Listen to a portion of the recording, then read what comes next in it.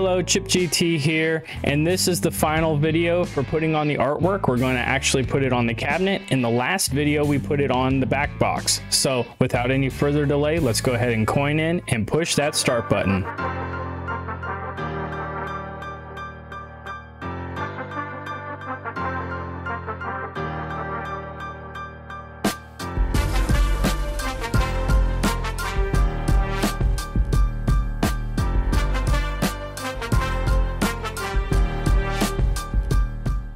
Prior to installing the artwork, I needed to strip the cabinet down from all the parts that go through or are connected to the outside of the cabinet. We did the back box in the last video, so that was already off. This left the lockdown bar, the side rails, the glass tray, the buttons, the plunger, the coin door, and the legs. To make things just a little bit easier, I went ahead and removed the playfield TV so that it didn't get too dirty. Rather than bore you with 8 days of wood filling and sanding, here's a 30-second overview of all the things that I had to do.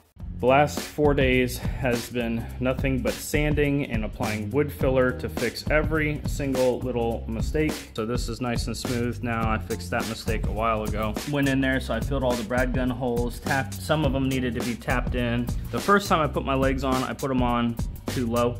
So this morning, I was like, crap, I need to fill those holes, so I filled those.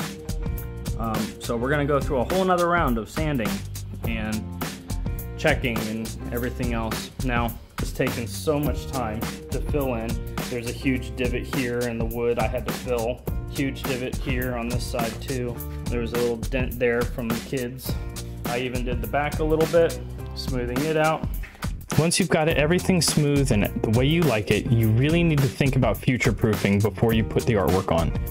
Putting on the artwork is the very last step for your cabinet. You need to have all the holes that you want in there because it's incredibly difficult to try to add a new hole with artwork already installed.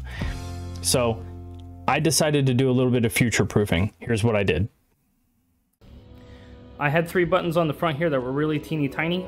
And I think I'm going to expand these out to be full-size buttons because each one, I've come up with other ideas for the 2 middle buttons. So I think I'm going to expand those, make them full-size. I recut these channels. I cut a channel on the bottom, on the front bottom, and on the bottom on the other side to lock in artwork.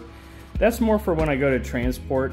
Most pinball companies don't actually put T-molding down there, but I figured I wanted a nice edge that I could hold on to without worrying about hurting my hands, or to make it easier sliding in and out of the car. Having that plastic T-molding there will help with that. Okay, it's now day 5 of sanding, line putting. You know, I ended up drilling out these 3 holes, making them bigger for 3 more bigger buttons. I think we're finally ready for some paint, and the reason why I'm really taking my time on this is because I only have enough paint for probably 1 coat, which is going to be perfect because all I really want to do is fill in the pores on the wood because the artwork is going to go completely around it. It's going to lock in up here, it's going to lock in down here, the sides will be open, the back will be open. Without any further delay, let's go ahead and paint. And this is just a regular flat black paint. Let's go ahead and start rolling. It should go on nice and smooth.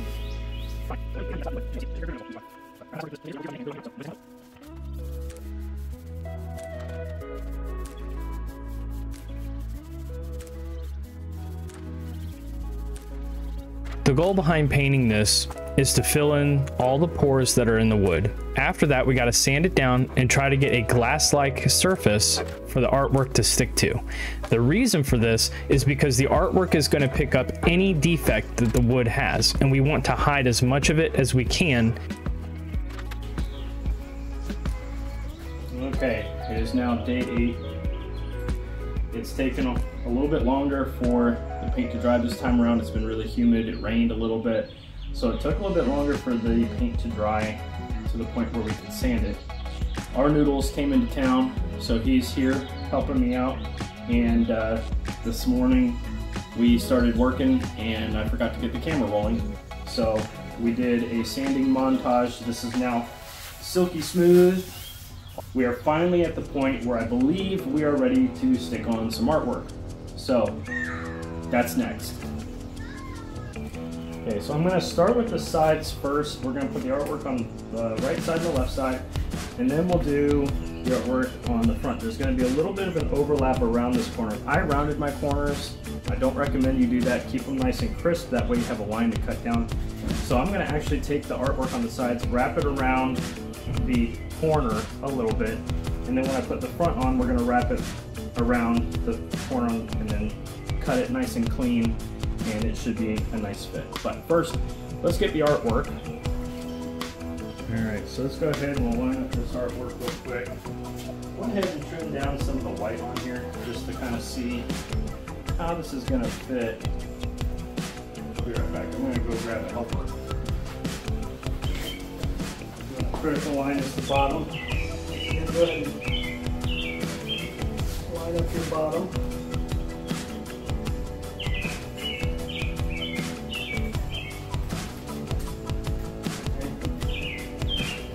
Lightly stick this down. And that gives us some wiggle room on the top here. It'll be easier to apply. There's a little bit of artwork that's on the upper side of the cabinet, and it's almost too much, so I need to trim this down. Really all we need is about 1/2 inch of overlap to go around the side so that it can get locked in. So this doesn't have to be exact, but I'm just laying the pin down and letting it do its job. Okay, I'm going to go on the outside. I'm going to be a little more lenient with these lines because these were just kind of sketches. So I'm going to actually come on the other side of the line and start making the cuts across the artwork. The reason I'm cutting on the other side line is so that the artwork will go around the edge of the upper part of the cabinet and actually get locked in. This all makes sense in just a few minutes.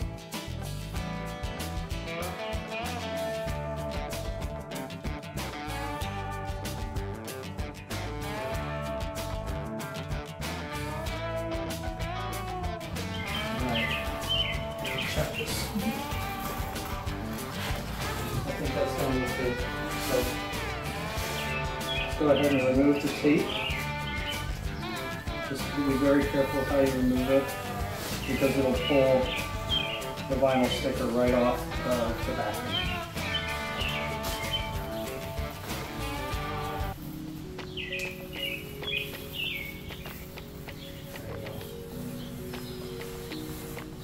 Okay, so we're ready to apply now.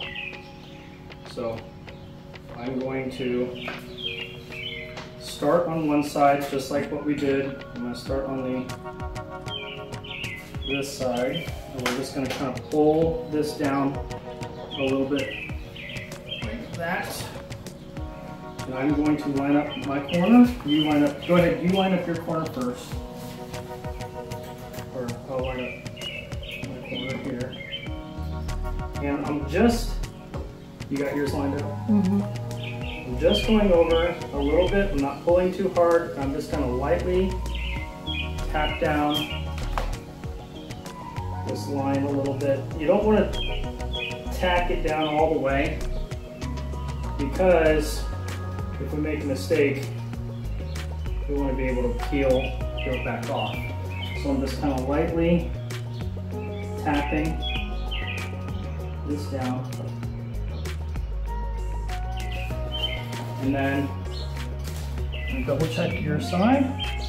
Go ahead, hold it. Hold it. Good.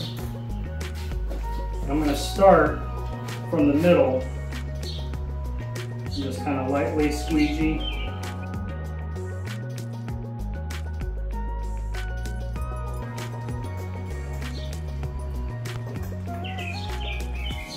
Like that. Now I'm going to push from the middle kind of out.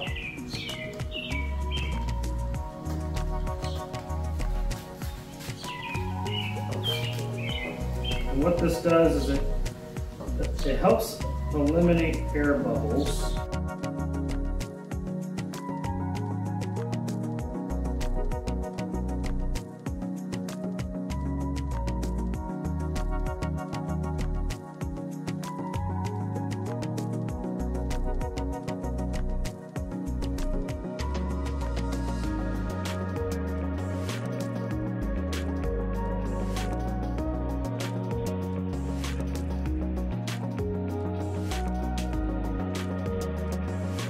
After seating it down, I used my hand to round across the forward edge. Remember, I rounded mine.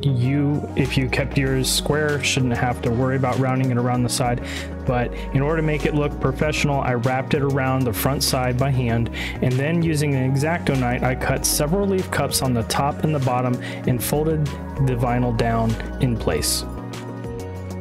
I used a large flathead screwdriver to kind of push the artwork down into the groove. That way, when I put the glass tray into the wood, it locks the artwork down.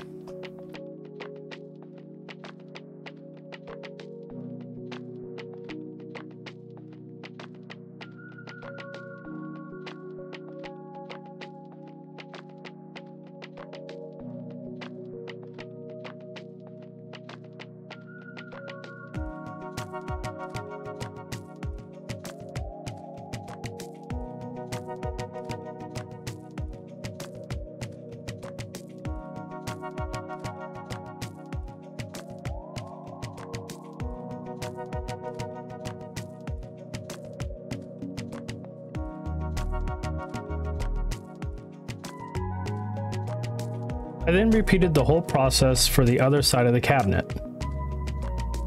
And as you can tell, it turned out looking really nice.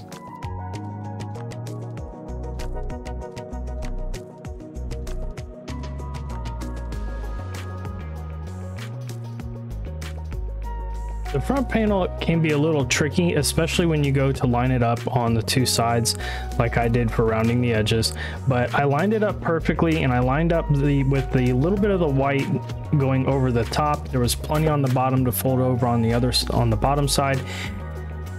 When applying this on, you really got to take your time with the front panel, because you have this big gaping hole in the middle of the artwork where the coin door goes. I had to get the artwork to go over about halfway. I had to pull it off, reseat it a few times just to get it right.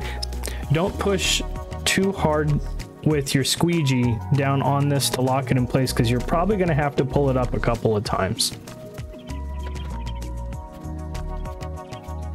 I went around the cabinet a few more times, making sure that there are no bubbles in any of the artwork, and then using T-molding and a rubber mallet, I locked in the artwork on the bottom side of the cabinet on all three edges.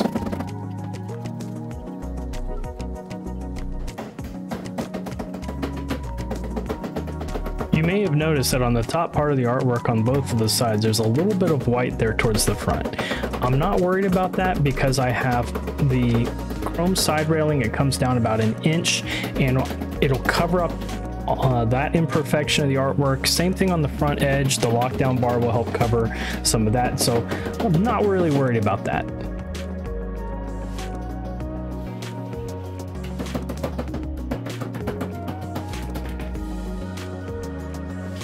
With the artwork locked down, it makes it easier to cut out your holes using a brand new blade on an X-Acto knife.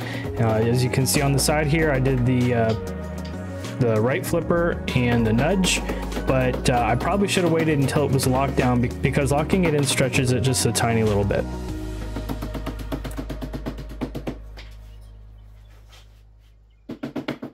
All right, now that we have some artwork, we need to go out of our way to protect it.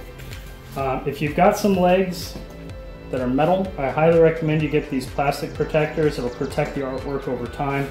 They go in between the cabinet and the leg, and they are pretty inexpensive on Pinball Life. You can find these fairly cheap, and they come in a whole bunch of different colors. I just got black because I like color black.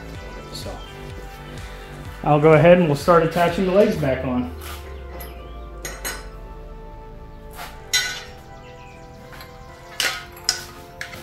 So, protector, leg, bolt, bolt. All right, for a virtual pinball machine, you don't really need to worry about leveling unless it's an issue with your accelerometer and detecting your nudging and your shaking of the table. So, what I do is first, I get the main bolt halfway. So what you can do is you'll take this all the way out. So for these levelers, it's about 70 millimeters, and that's about 35 is the halfway point. So using a Sharpie, I'll move this nut out of the way and measure to right about 35. And I try to color that thread in a little bit just to make it dark so I know. So there's my mark. Oops. This is just a starting reference point. Here, I'll see if I can't stop shaking. There's my mark.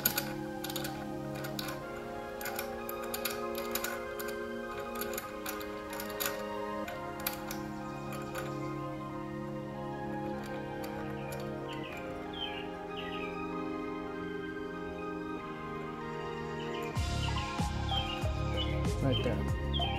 Okay. And then you take the nut and you take it up. So this way, if you need to go up, you can go up. If you need to go down, you can go down. This is what I call the starting point. Alright, we're back inside now, and I attached the side rail here. It's 1 bolt here and 1 bolt down here. Same thing for the other side. You have to attach the side rails before you can attach the back box.